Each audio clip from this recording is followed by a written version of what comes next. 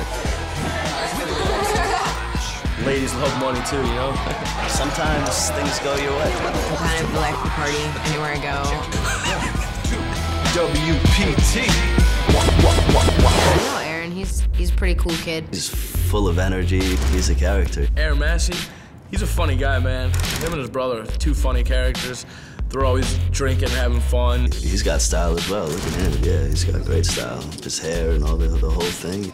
Style's real important to me. I'm always trying to look fresh. I'm trying to bring something special to the poker room. I like to just go in a hoodie and shades, sometimes a hat. The Miami boss is always camera ready, baby. My brother and I, we should have our own wardrobes, okay? But we share everything, even the shoes. You could tell like who's a poker player and who's not by the way they're dressed. You know, if you have a book bag, you're definitely a good player. When you come into the arena, you really need to step up your game. People might think you're a boss. You can just be quiet. You could be an up-and-comer. You know, people won't know who you are, but if they look at you and you're looking sharp, maybe a little confident, maybe they give you a little bit more credit. I grew up in Chicago. My brother basically raised me. There were some family problems. My brother and I were exposed to a lot at a young age. Things kids our age weren't supposed to see. So we learned things real quick. We were the have-nots in a privileged community. Every one of my friends had more than I did. Did what I had to do to make money to pay my rent.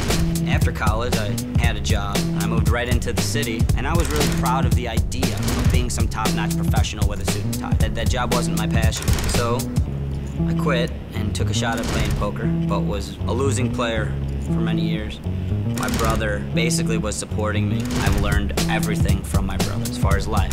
My brother has learned everything from me as far as poker. So we're a good team. 2012, I had my first major win, and we left that other life in the dust. My brother and I both play full-time now, exclusively. We're everywhere. We're gonna be everywhere, and I'm just really lucky to be in the position that I am right now, with a chance to thrive in my dream. Aaron plays pretty good. Got some pretty big results. He's always deep in something. I follow him on Twitter and stuff. I'm prepared for this moment. I've been putting in the work, you know. I'm ready to do it. Really smart kid who obviously found a game that he can do well at and make money, and something that provides that for him. Poker is my salvation. It's given me a way to be free from the life that I lived before. It's given me a way to get respected, a chance to make something out of myself.